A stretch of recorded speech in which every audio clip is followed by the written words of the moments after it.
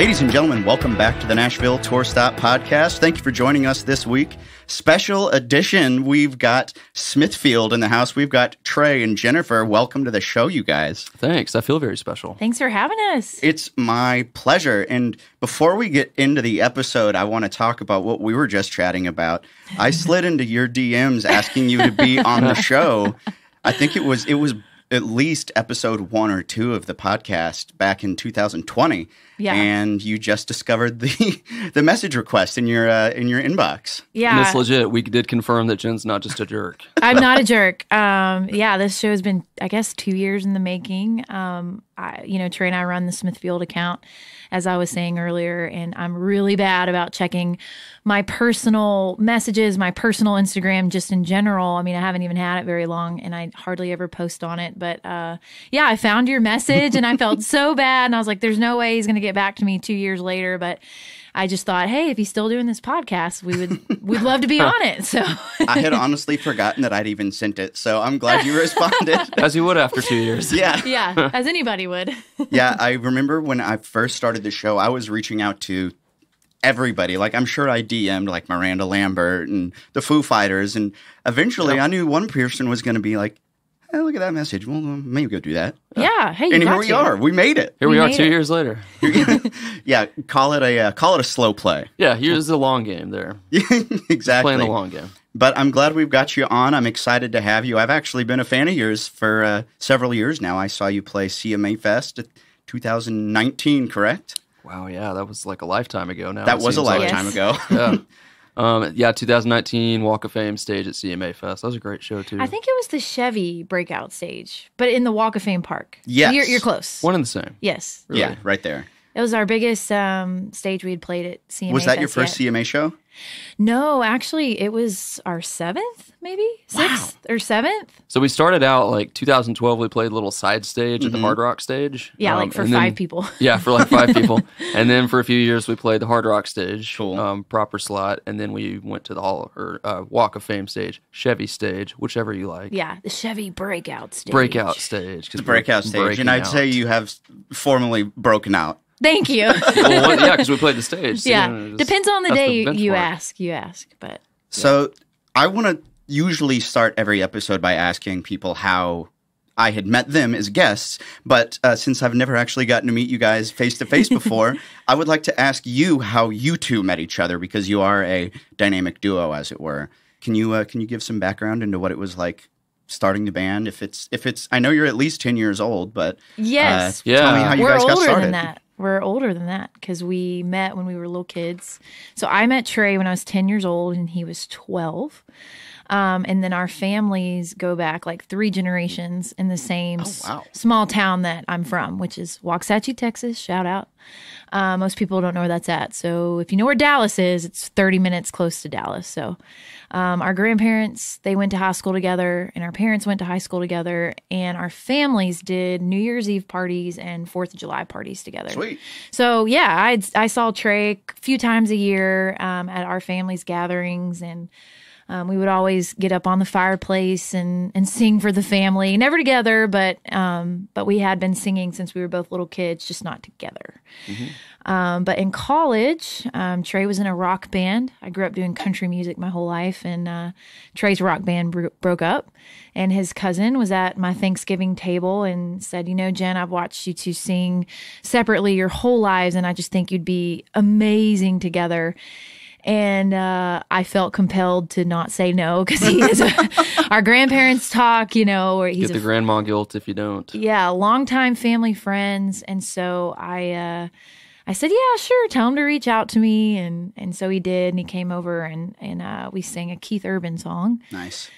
And just discovered that, like, oh, wow, like, we actually do sound really great together. Like, our blend of our harmony is really special. That's kind of like the heart of Smithfield, is how we sound together.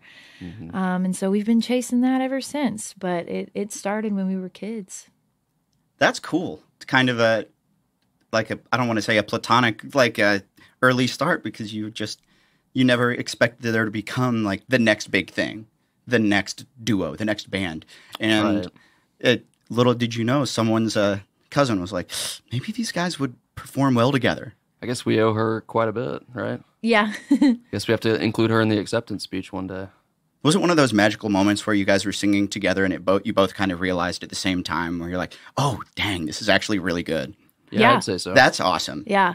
Yeah, I think it was kismet. I think it was the first time we ever sang together, really. Yeah, We I mean, both knew it was something cool. our lives changed that day. I think you came over, and I don't think we said it out loud that day. Like, I think you sent me a Facebook message later that you were like, "Hey, I think this is Remember this was-" Facebook? Yeah, The original sliding into the your OG. DM. That's what we're going to yes. start saying soon. Like right now, it's like remember MySpace. Pretty soon, it's going to be remember Facebook. Isn't that crazy? Yeah, I do remember you sending me a message like saying like, Were you on each other's top 8? Ooh, that's a good. I Was that definitely Facebook? I had thought that Tom was there. MySpace. Tom was there for sure.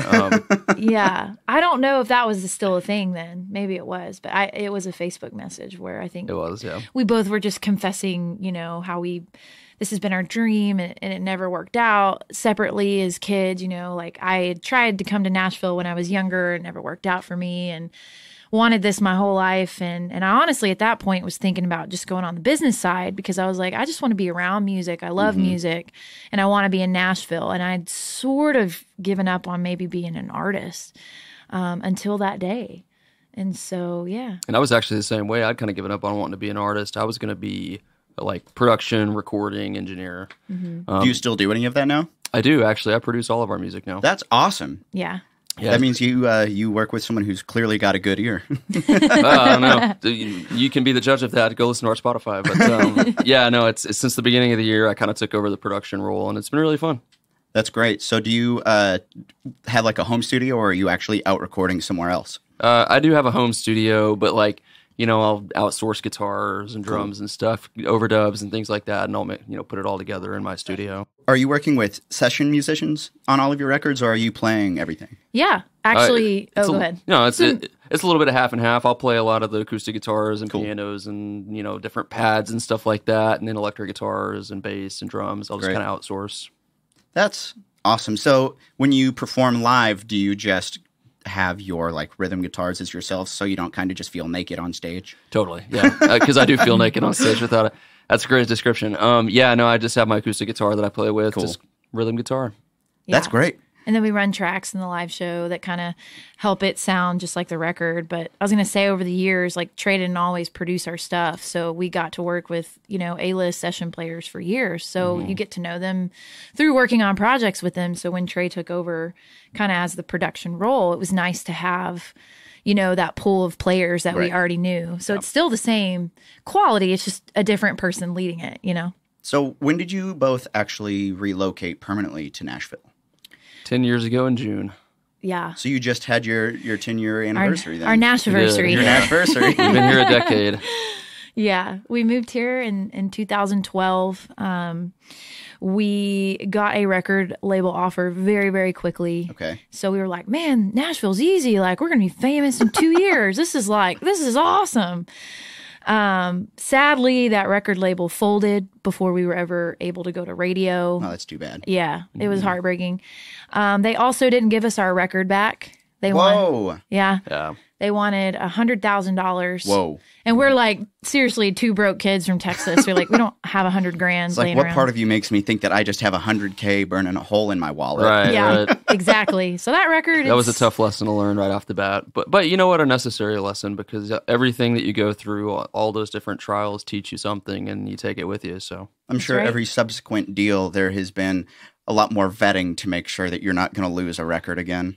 yeah, we're definitely a little more careful.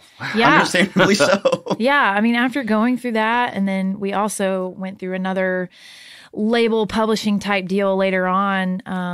2020 was the first year we took power into our own hands. After going through those types of deals, we went, man, like, we know how to do a lot of this now. We've learned, a lot of lessons from making mistakes. Right. And so taking that power back in your own hands and owning our masters for the first time and trying to build something ourselves has been really hard but rewarding. And I know the next time, if we're given that opportunity, we're going to have, a better head on our shoulders to be able to make the decision and know what we're getting into. So right now you're entirely independent. Yeah, That's entirely. entirely. That's remarkable, you guys. Thanks. It's a testament to the hard work and what a good song can really do for an act. Yeah. Because I know there's no shortage of good music in this town, but some people who have sometimes the best songs may not put in that extra work to get the song where it needs to be. Yeah. And then early on, I knew that I wasn't going to be a full-time stage performer, but I knew that I can work harder, and I'm really good at the business side, which is why I really early on fell into promotion and things like that. So that if you can just work hard, that's something that's eventually going to fall into your lap. Yeah. I think that's the X factor, really, because, I mean, you do have to have something that sets everybody apart, right? Because to your point, like, everyone's so talented. So there has to be, like, a differentiating thing there. I think it's the work. Yeah, you can't just be the same exact version of something that's already happened and been successful, because I always tell young people who've moved to Nashville who are like, I'm going to be the next Taylor Swift. And I have to give them a caveat. I apologize for sounding like an ass, but no, you're not, because Taylor Swift is still Taylor Swift. Yeah, exactly. You're not going to be the next one because she's still here. Totally. So carve a new path. Mm-hmm. Create your own sound. And that's something that I think you guys have done wonderfully. Thank you. And when I was listening to your music yesterday, I was really starting to think about the dynamic as a duo, because I've been in bands, like rock bands, and I've been in duos, country duos, and they're difficult. But you guys seem to have a good dynamic that you've put in place where there's not one singer. You're both equal parts in every song, it seems like. Thanks for recognizing that. Thank you. Sometimes we really think about that and what we are, what our brand is, what makes us different and unique.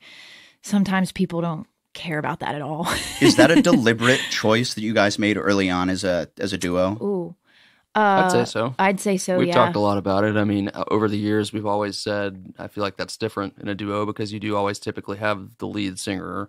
Or, they'll say it's a duo, but there's really one guy that sings lead mostly, and the other guy is the harmony guy. So I feel like we definitely made a conscious effort since the beginning. Yeah, I feel like all the big duos in country music, and there's nothing wrong with that at all, but we really wanted to say, well, we feel like we are a true duo because there's not a lead singer. Like Trey can do harmony on one song, I can do harmony on one song, we can go in and out multiple times on one song, and you would never know, as long as that sound is there, especially when you hit the chorus, like you're going to recognize that's Smithfield.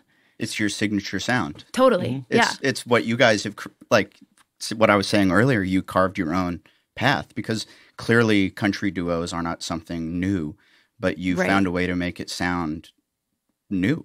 Thank you. Thank you. Thank you. We'll appreciate that. It's a testament to good work. Thank you. Well, it's the differentiating factor, see? Yeah. So, let's talk about your songwriting process, because I know for myself, when I was in a duo, we both offered different things to a song. Like, I'm more of a musical person. I would write the chords, the riffs, whatever. And the other person was a little bit more lyrical. Is there a dynamic like that between the both of you, or do you both contribute kind of the same things?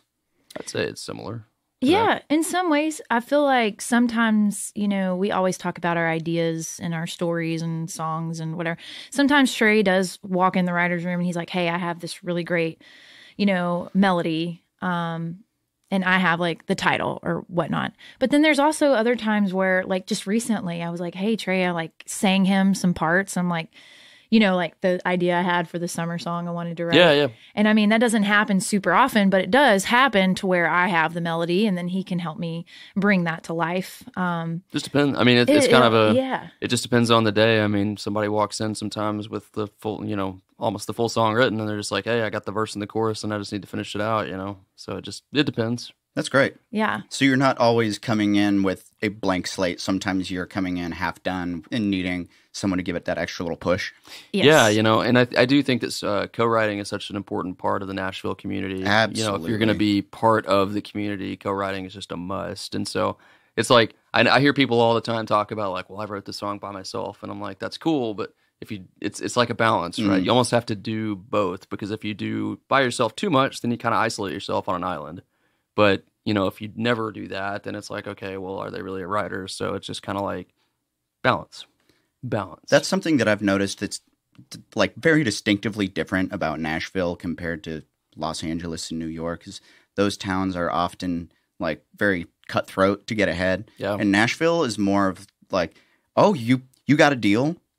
I want my friends to come have the deal with me.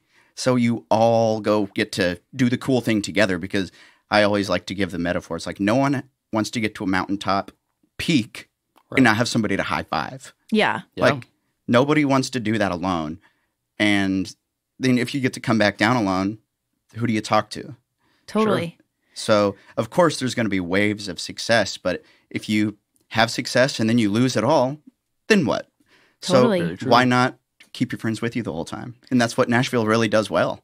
I would agree. Yeah, Nashville, the music industry, it's funny. It is totally different from any other place. But I think you do have to have that sense of community. Yeah. But it can also be, like, I want to be real here. Like, it can be tough, too. Because I will say when we were signed, you know, everybody wanted to hang with us, write with us.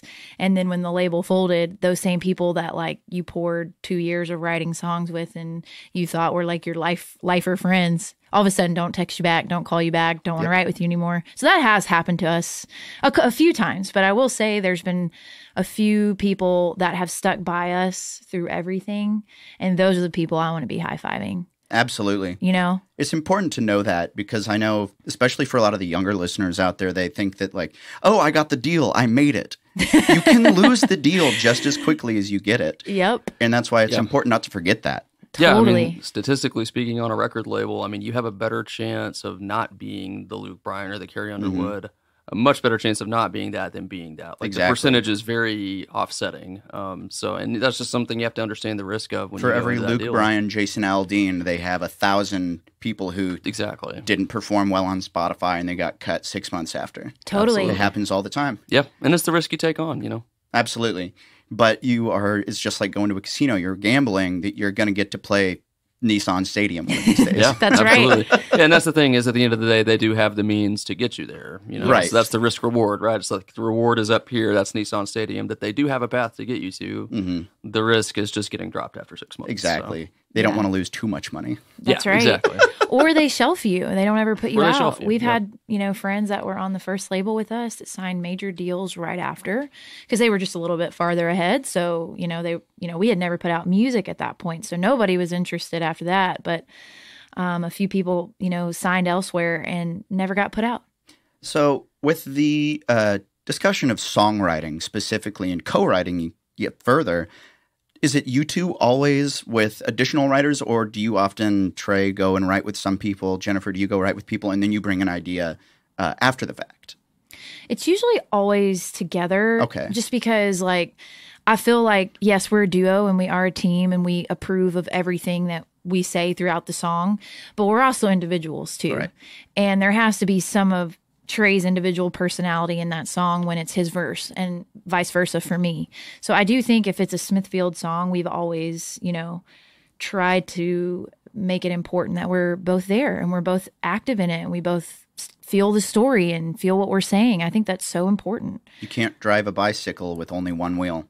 That's true. That's true. I mean, I guess some people can if it's a unicycle, but But I will say, I'm not that talented, though. when it comes to our Christmas music, Trey has a little secret talent for writing. He is really good at Christmas. I love Christmas music. You know, it's a hidden gem, too, because, he's really good. Well, okay. Well, that's happenstance. So we're releasing another original Christmas song this year. I've happened to have written both of them myself. Yeah. And I And- stay out of it because I'm like, this is cheesy in the best way and it works and you're really good at this. But with Christmas music, you can get away with the cheese, because it's like, think about Christmas music. You're not really sitting there listening to it intently for all the lyrics. You're opening presents. You're putting up Christmas decorations. You're It's hanging an out atmosphere. It's an atmosphere. Yeah. As long as It's the an vibe is there and the feeling is there, that's all people care about in Christmas music. Absolutely. I'm glad to meet somebody else who loves writing Christmas music, because when I start writing Christmas music in July, it feels kind of out of season because, honestly, I want to make hot cocoa and sit by the fireplace at my house. And it's 110 degrees and I can't do that. Exactly. It's not the vibe. Absolutely. No, I've always loved Christmas music. So I do know, I did a little research, obviously, but Newtown, the EP that came out last year, Yes. debuted at #1 on the iTunes country charts, correct? Yeah. That it did, yes. What did that feel like? Oh, that was incredible. I mean, the crazy thing about that was at the time, Morgan Wallen's, double album was rocking. And so we just assumed at that point, there's no way. It was #1 for 22 weeks straight on iTunes. Yeah. And Walker Hayes, too, with Fancy Like, had just dropped 2 weeks prior to that, which, Fancy Like was the number one single, but it was also ramping up his sales for his EP. Right. So we just thought, Yeah, we didn't think there was It's any tough way. competition in country music. yeah. It is very tough. And so I just started like texting her incessantly at midnight when it dropped, and I saw it, hit number one. I was like, oh my God. You're like, wake up, wake up, Yeah, wake yeah. up. Which, grandma over here goes to sleep really early, so she's just out. And so I'm just like freaking out by myself, and I'm like, I guess she'll find out in the morning. But And it was still there. It was number one for a few days and held its position. Again, not being on a major label, you don't have those major marketing dollars to, make that, really last. But the fact that we were able to do that independently, it was amazing. It was our best release we've ever had. We That's were awesome. like really, really proud. So I know a lot of our listeners are these independent artists similar to you guys. So can you give them any advice for releasing something independently? I know it's going to be clearly very difficult breaking a number one, but how did that happen for you guys? Did you have any marketing team behind it, or was it just the two of you, grassroots, trying your best? yeah, we definitely had a marketing team. And I feel like you need some kind of help there, But at the end of the day, it's about assembling that team, making it work for you. It's social media. You can speak more to that than I Yeah, I can, was but gonna as an say- independent artist, that is so important. We had the record done. We did a Kickstarter because first of all, you have to have the money to make the Right. record. So we did a Kickstarter to raise the money to make the record, and then also use some of that for promo dollars. We used a very small team in Nashville called Quentin Digital. Amanda Quentin's amazing. So if you guys, you're looking for that, Shout out. shout out to her because she would do a great job. But she had a team of 4 girls. And we decided on the singles. So 2 singles came out. So there was like a lead up to it. We had about a 7-month lead up to the release of this EP. And it started with just doing music videos for both singles, making sure that those singles were playlisted and talked about. We used some of the money to hire a publicist to get us in, some good publications like People and Rolling Stone and talk about the record. I think the build up is really, really important. But honestly, at the end of the day, me and Trey were on, I hate to say it, but TikTok and Instagram and making videos ourselves. The marketing team did not make those for us.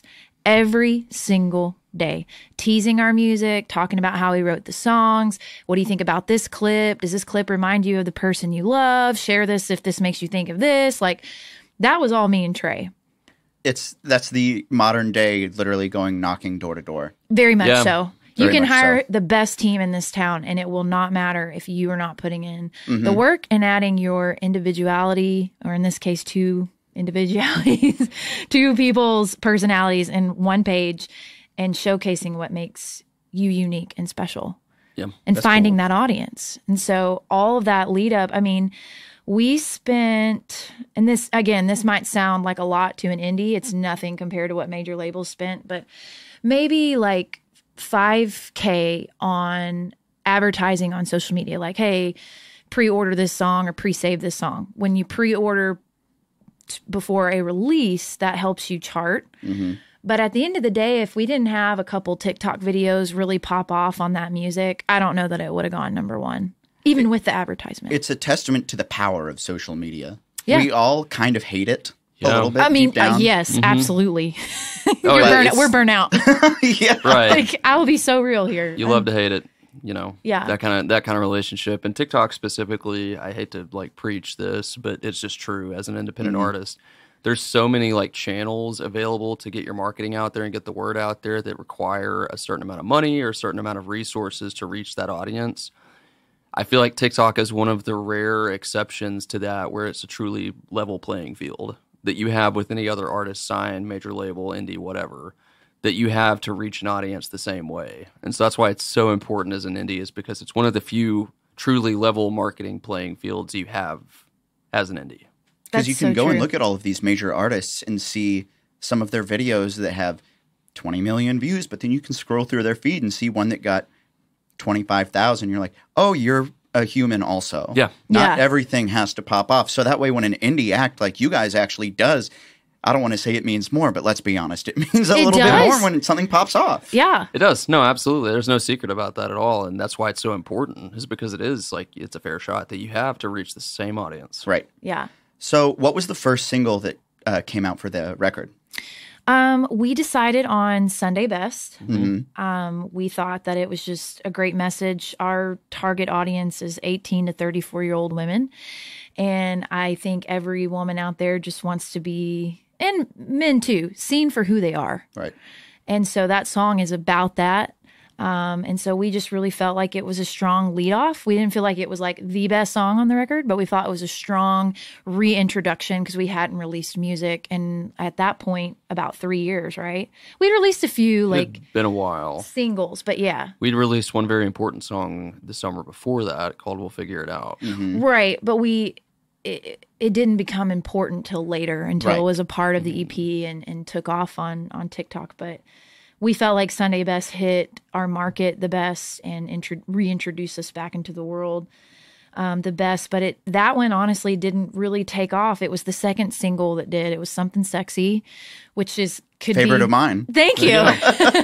we didn't know if we were going to put it on the record because we felt like, oh, is this too cheesy or cliche? But we also thought it was very creative. It could have gone either way.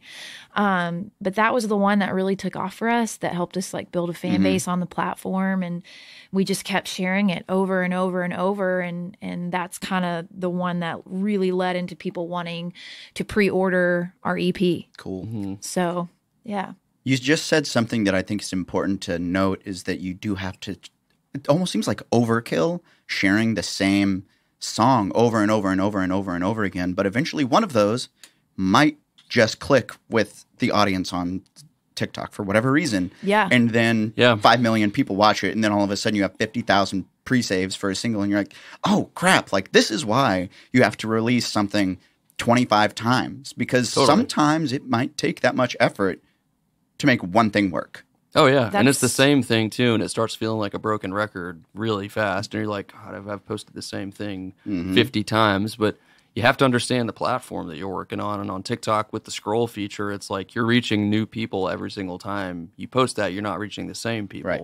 So to them, it's brand new, even though to you it's 50 times plus. Yeah. And you feel like, okay, let's do this again. You just have to understand that about where you're posting. Because with the just sheer volume of people using TikTok, and to a lesser degree Instagram, but the opportunity for somebody new to see your content every day, to make new fans every day. Yeah. It exists very, very readily. Yeah. Every time we have a video even semi-take off, I will say it's getting so saturated now, and it's getting very, very hard to have the viral moment as it was in the beginning, because I think the platform was just wanting so many people to sign up that it was a lot easier. It's getting a lot more competitive and harder now. Still happens for sure. Sure. But I will say every time we've had one do decently well, we see a direct correlation with our, downloads and streams, which when you're indie, that means everything. Everything. Because that keeps you afloat. That helps me pay my bills. Mm-hmm. That helps me keep creating music and doing what I love to do. So it's very, very valuable for me. And Trey, obviously. But me when too. I say it's always we. We are a true team in that. So, we're human too, though. We do get burnt out on it, and we desire for it, just like anybody would, any job that you work. If you work really hard at it and you're really good at it, you want a promotion at some point. So let's talk about We'll Figure It Out. Mm-hmm. When did you guys write that song? That would have been February of 2020. Mm-hmm. Yep. Right after we got out of our second deal. Yeah, it would have been around February of 2020. And, it's funny, like, I was actually, funny enough, just talking to one of our co-writers last night about this song. And he was like, that was one of those, like, rare moments where we all left the right with the feel-goods. And it was a cool way of saying it, because, like, when you're writing music, you don't always walk away knowing that you did something awesome. There's something that could very quickly change your life. Yeah, and I think that was just one of those rare occasions that, there was us and two other co-writers that walked away that day, and we're just like, we wrote something meaningful, like, That's something that we all feel good about. What's funny is we didn't do anything with it until the following June, because, a few things happened in between then and June. Yeah. Things get lost in the mix, and I was riding in my car one day, and, when you write a song, you make a work tape or a little phone crappy work tape, and you throw it in the pile, and you say, we wrote a song, here it is. And it just came onto my car and played, and it just hit me like a ton of bricks in that moment. And I pulled the car over, and I was crying, like, in my car. That affected you that deeply? No shame. Like, man crying in my car. I've done it. And And I just, called her and I was just like, hey, this song came on. I don't know. I just feel like we need to record it and put it out. I know we don't have any plans to put out a single. We don't have an album or an EP coming out. I feel like we need to do it. And we called our co-writer, and he helped produce it and suss it out, did all the vocals, and we released it and just said, this is our song, baby, that we feel like the world needs to hear. And the world responded pretty resoundingly with stories about, got me through the breakup, or this sounds like my relationship, or I just lost my job. This is really hitting home right now. And well, it was during the pandemic. That's what I'm saying. So it just touched a lot on of people just like, there was just some really sensitive nerves in the world that got touched on by that. And I feel like we heard a lot of stories about it. And that's how it made the record, because we had the Newtown EP done at that point, but we didn't release it because it was a pandemic, and we kept hearing rumors like, well, this is going to be over in 3 weeks. This is going to be over in 3 months. And so Trey and I were like, okay, well, we'll just wait till everything's back to normal. Then we'll release something. Right. So we were sitting on this great EP, but I'm so glad we didn't release it then, because we'll figure it out, comes out just as like a encouraging word to folks, then builds this like, organic audience with it. Mm-hmm. It did not get any playlisting then. It wasn't like pushed, had no marketing dollars. And it got such a great reaction, again, on TikTok and social media, that we were like, we have to put it on this album and re-release it with the rest of our music. And it's your most streamed song on Spotify now. Yeah. It is. Isn't that wild? Exactly. It's proof. You never know what you might just be sitting on. Yeah. But I would also say probably the timing of the year that happened and it was written and released is probably all just a step into what pushed it to becoming what it became. I would agree. Yeah, I just think people, for some reason, gravitate to that song. You always hear the word reactive song, and it's just a very reactive song with people. Yeah. Sorry, go ahead. No, I was going to say, we were late to the TikTok party. Everybody was on it like late 2019, 2020, really, when the pandemic hit. And I think me and Trey were like, well, we're not dancers, Right. We're not funny jokesters. Like, we're not going to do all these trendy things. This platform's not for us. So we weren't on it at all in 2020. So people didn't really discover We'll Figure It Out till 2021, which is why it sort of ended up on the record later on. So, yeah. But the lyrics of that are something that I think it's almost poetry. The beginning of the chorus, baby, let me tell you what the truth is. Nobody knows what they're doing. Is that correct? Am I not butchering it? No, you didn't. You got it. I think the timelessness of a lyric like that is why that song has performed quite well, is because we're all in our late 20s and 30s, and God, it hurts sometimes when you just, oh man, you literally, like, I remember being 18 and like, when I'm 30, I'm going to know what's going on. I'm going to have a house and a dog have and 3 kids. And you turn 30 and you're like, I don't have any of that. What happened? So no one knows what they're doing. And that's why I think that song's really resonating with a lot of people, is because it's true. Yeah. It's exactly what country music is 3 chords and the truth. Thank you. Yep. And it's just it's a testament to good songs, good songwriting. Who did you write that with? I was with a guy named Adam Wood and Emily Landis. You write with Adam quite a bit, correct? Yeah, Adam's been a longtime collaborator of ours. He's been kind of our secret sauce, if you will, of just, you run across people in town that just kind of understand what you do more so than other people. And he was just one of those guys that just from the very start understood what we wanted, who we wanted to be, what we wanted to say, and it's just always easy when we write because we're all on the same page with that. He's also one that, like I was saying earlier, that stuck by us through it all, and you don't forget that. Mm-hmm. So when you do reach whatever pinnacle in your mind that you want to get to, those are the people you should never forget, the ones that stuck by you when times were low. And Adam's done that, without a doubt. Absolutely. Well, hey, let's take a quick commercial break, and we'll come right back with the Nashville Tour Stop Podcast.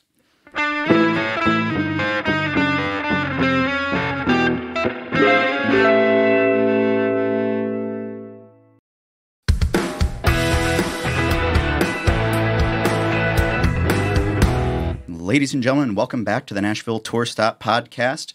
This week's episode, we are with gosh dang, smash country duo. We've got Smithfield in the studio today. Guys, thank you for joining us. Thank you for being here. Great to be here. So we've talked a lot about songwriting and the history of the band. Now I want to talk about what's to come. I want to talk about the future. So talk about the big show you first have coming up here in Nashville?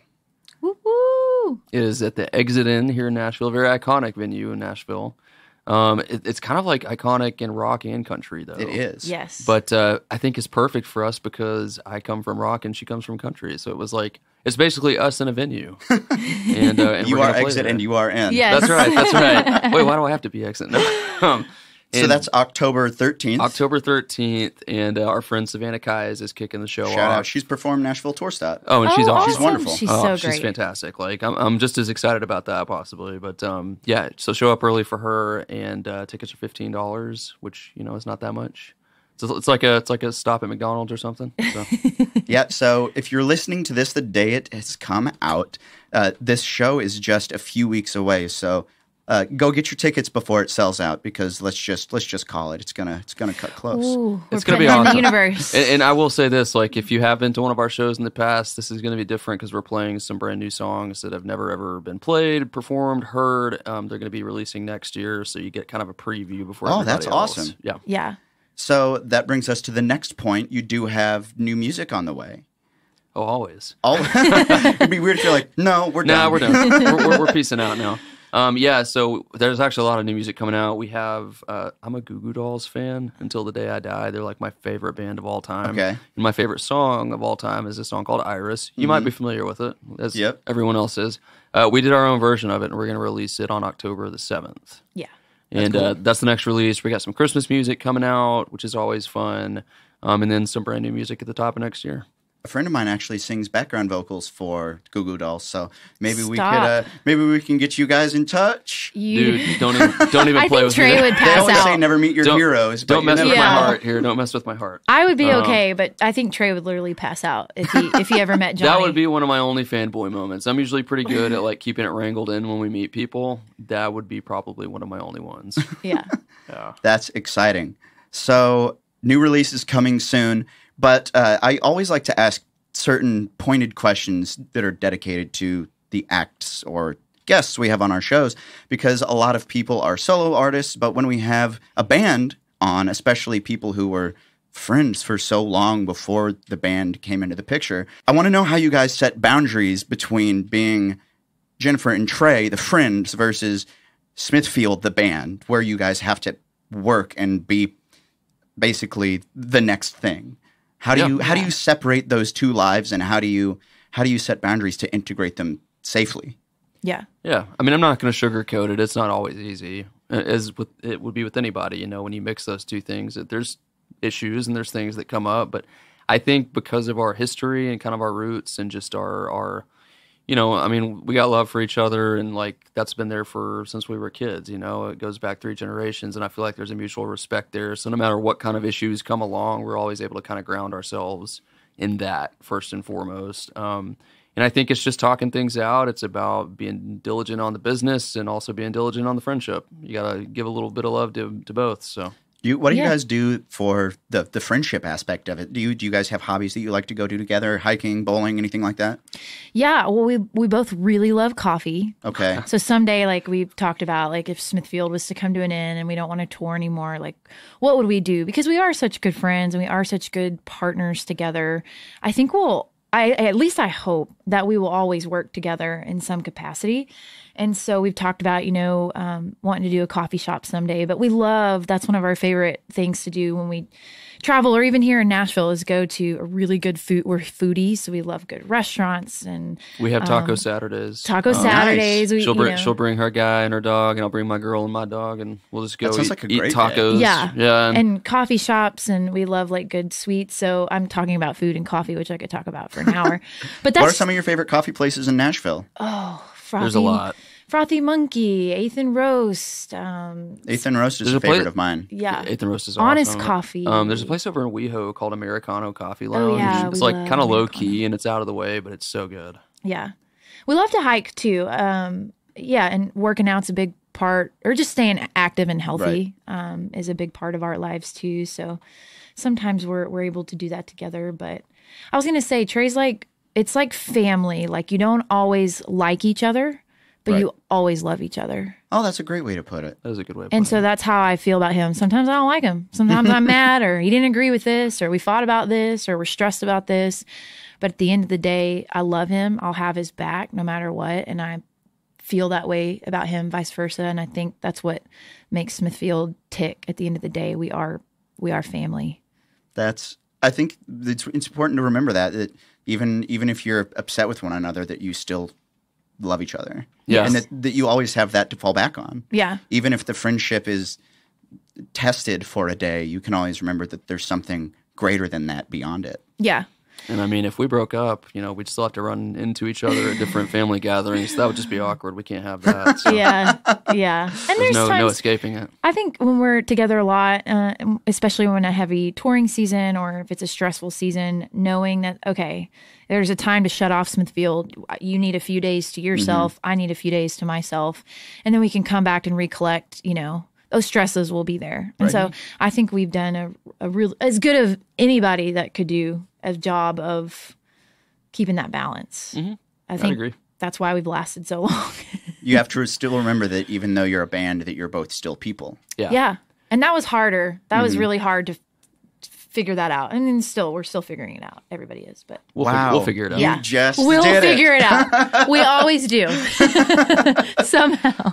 So you just had a new single called Life and Living come out on August 12th. Yeah. Wonderful song. Thank you. Gosh, I was listening to it right before you got here. Did you listen all the way through the outro? I listened to it about 8 times, so Great. yes. Oh, okay. So yes. Yeah. Yep. So Nashville being the country music hub, there's so many places and things that people in this town, especially people who are musicians, want to come and do. You've gotten to live literally tens of thousands of people's dreams. You've gotten to perform at the Grand Ole Opry. Can you tell me how that came to be? Especially the first time, where I'm sure you were stunned. The debut. Yeah. Debut. Yeah. For me, I always say it was like the Super Bowl of Opries, because in Texas, we have a lot of small town Opries. So every little small town around at least the Dallas area, North Texas area, we have, like the Red Oak Opry, the Waxahachie Opry, the, name whatever town Opry. So that's what I actually grew up doing. Okay. That's how I learned to perform and be on a stage and interact with people. And it was always country music, of course. So when we got the call to do our Grand Ole Opry debut, I was like, oh my God, this is the Mecca. Like, I have made it, But how it came to be is a total Nashville story. We were playing the Listening Room Cafe. Was this the old listening room? Yeah, the old listening room. old listening room. And, sometimes we would play there.